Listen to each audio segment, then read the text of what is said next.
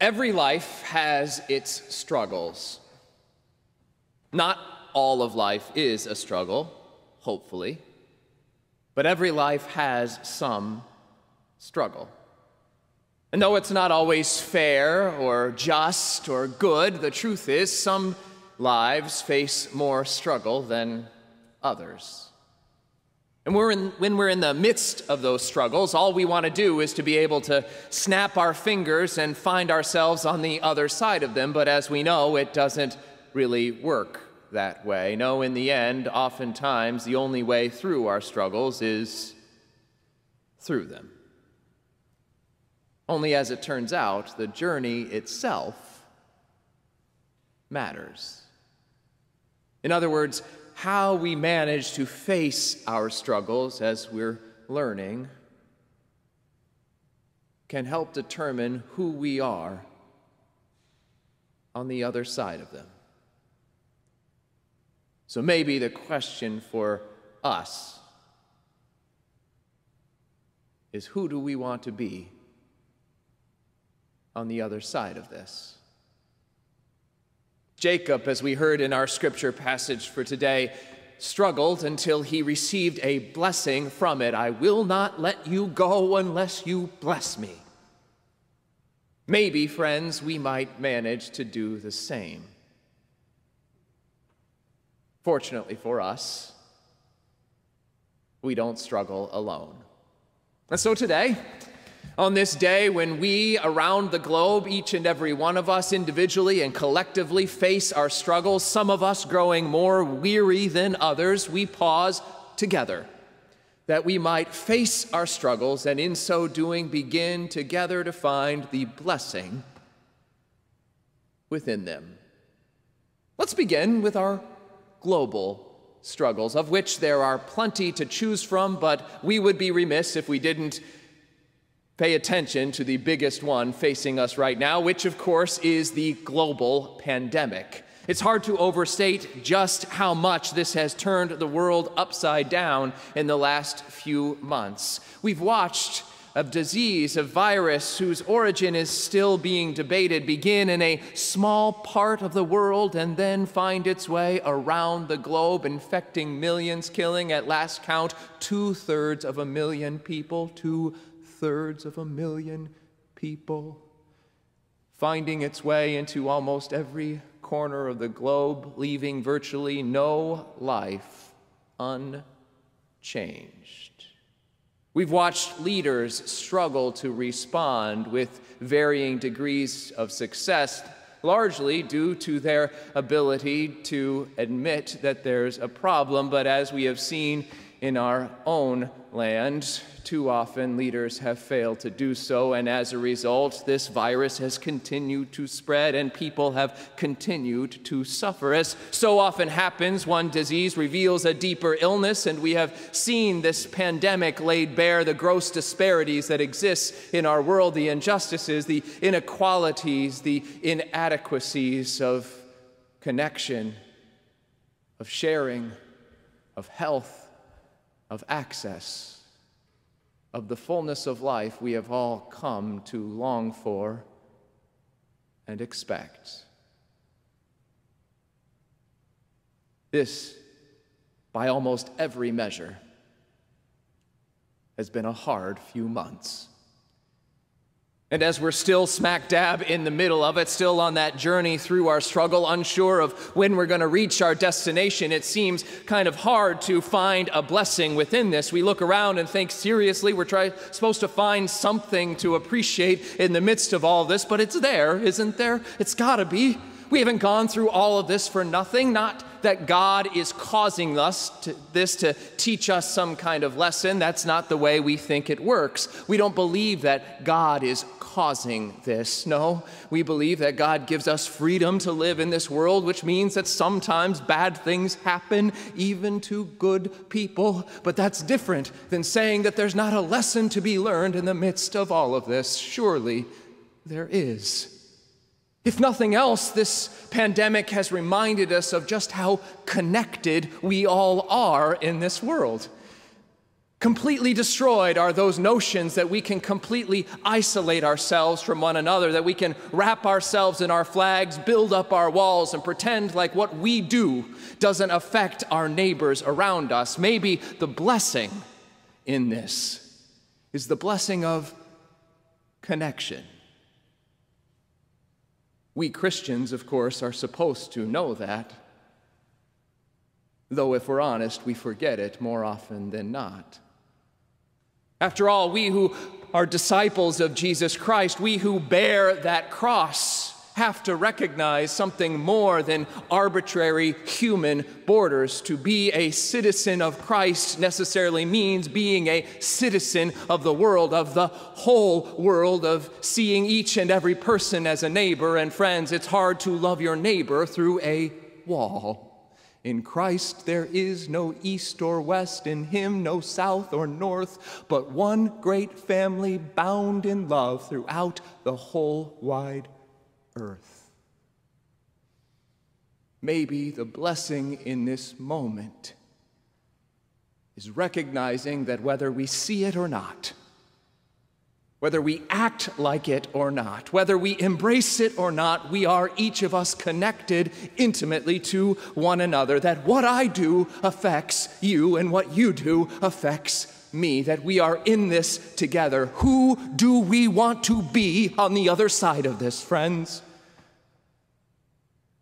What would it look like if at the end of this pandemic we came out better than we were before? What would it look like if we saw each and every struggle not just as the struggle of certain individuals, but as our struggle too? As Martin Luther King Jr. put it, injustice anywhere is a threat to justice everywhere. What if we actually believed it? What if we led with our connection to one another? Of course, it might mean starting closer to home. We have struggles there too, as we know. We've had struggles as a nation for, well, since the very beginning. We've known about them. As the former President Barack Obama put in his beautiful eulogy for the civil rights leader John Lewis this week, forming a more perfect union necessarily meant that our founders recognized we had room to grow. We Methodists, of course, understand that fairly intrinsically. That is a part of our faith. The founder of the Methodist movement believed that the Christian life was about moving ever onward toward perfection. Not perfection in terms of body or of mind, but in terms of heart. That the call of the Christian life for a Methodist, or frankly anyone else, is perfect love of God and neighbor, and until we reach that destination, we have room to grow. We as a nation have room to grow, don't we? We have our struggles. We've had them from the very beginning. It's why it's hard to find our way back to something that was great, because it's hard to picture when that actually was. From the original sin of slavery to its whitewashed grandchild of the prison industrial complex, we have our struggles. Pick your poison, friends. From inequality to our healthcare system, to our education, to income disparities, to housing, to anything else. We don't have to look very far to find our struggles, but perhaps the greatest struggle we're facing right now is our inability to face them together. Look at the pandemic. Everyone in the world knows that there's a problem, but we here in the United States have made it into a partisan issue, as if the virus gives two flips about how we voted in the last election. It doesn't care if our mascot is a donkey or a elephant. It affects all of us. Friends, not everything is binary. We can't break everything down into conservative and liberal. Sure, there are some things that are just right and wrong. We can name a few of them, but so often we need each other's help to suss them out. We need each other's help to figure it out, to find the subtlety and the nuance of it. And when we fail to seek each other's help, when we fail to listen to one another, when we fail to work towards solving our problems together, we all suffer. We've experienced it lately, haven't we? We've been suffering. And that suffering has exposed all of those other wounds that we've allowed to fester for so long. Maybe the gift of this moment is in the time it has given us to change. In other words, maybe the blessing of this moment is a chance to recognize that things can't stay as they are. If the blessing of the global struggle is connection, maybe the blessing of our more local struggle is correction. Maybe this is giving us a chance to change. We can't keep doing what we've been doing. It wasn't working then, not for everyone. And it's not going to work after this. It's time to change. It's time for correction, to repent, to turn literally in another direction. That's what repent means. Which direction are we going to face? So many have said they can't believe that the murder of George Floyd or Ahmaud Arbery or Breonna Taylor has moved so many people to protest when so many black and brown people have been brutally murdered in the same way over the last few years. But it makes sense, doesn't it? When we're all on the highway, it's hard to see the landscape around us, but when we come up on that accident, we have no choice but to look around, to see what is around us and to finally make sense of it. Now that we've seen it, friends, the question is, what are we going to do about it? How are we going to change? What is it that we are going to correct? How will we do it? The short answer is together. The long answer is one relationship at a time, but we give thanks for the fact that it is possible. As John Lewis reminded us in his beautiful, posthumously published op-ed, ordinary people with extraordinary vision can redeem the soul of America. But it's going to take each and every one of us looking in the mirror and asking what we need to do to change. Which brings us to that final locus of our struggles. Sure, we all care about the global struggles and the national struggles and the local struggles and the denominational struggles and the neighborhood struggles and our family struggles and our friend circle struggles, but if we're really honest, when pressed, the one we care about most is our own. And we all have our struggles, don't we? Some of us struggle with addiction or depression or anxiety or brevity or something else. We struggle with money or health or illness or relationship or something else. Name the struggle that you have, you know what it is. The point is, in other words, we all struggle mostly and first and foremost with ourselves. So maybe we ought to start there. There is example, of course. We look at the scripture passage for today. Jacob is struggling.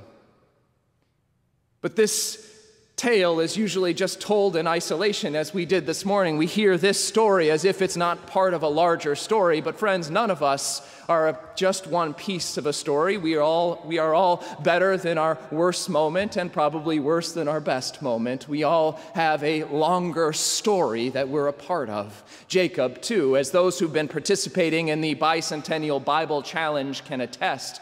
Jacob, at this point, was not a particularly good person. In fact, we might even say he was a bad person.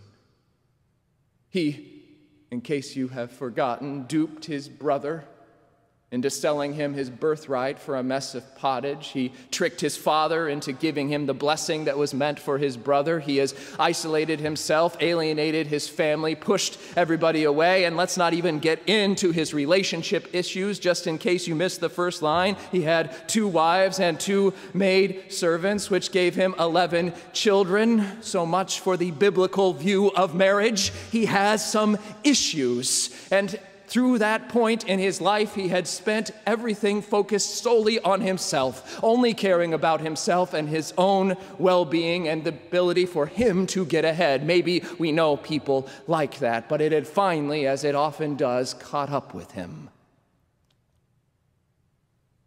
His brother Esau was coming with an army, and he didn't know what was going to happen to him. And so he crosses over and he sends his family away, and he finally spends a moment by himself. As we know, that can be a hard thing, to take a hard look in the mirror. We always tell this story as if Jacob is wrestling with an angel, but maybe it was something different. It doesn't say angel, it just says a man. Maybe he was really wrestling with himself. We know that feeling, don't we? One of those dark nights of the soul.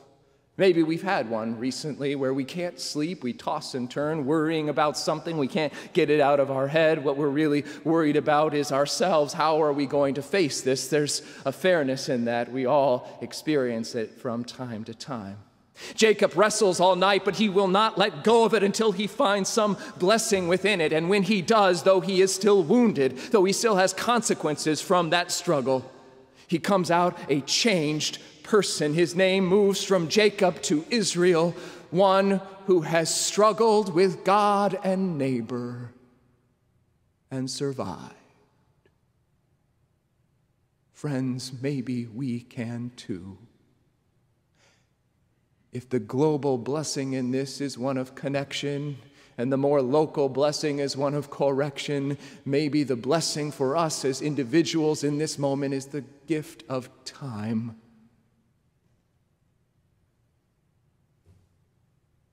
The question is, will we have the courage to make the changes we need?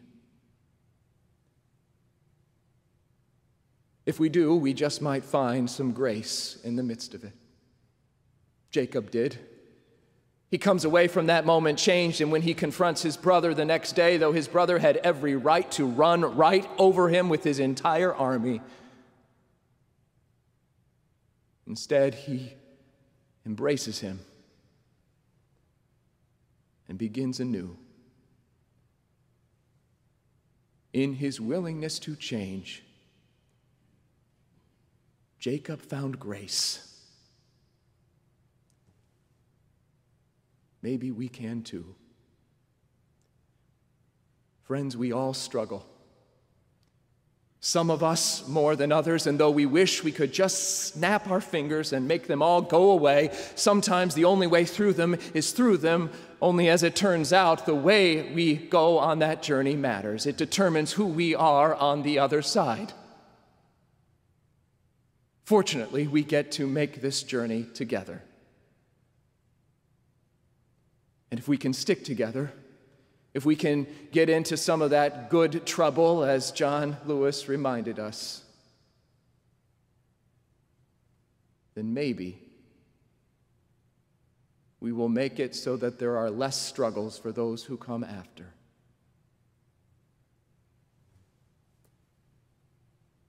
Who do we want to be on the other side of this? Friends, the struggle is real, but by the grace of God, so are the blessings. Amen.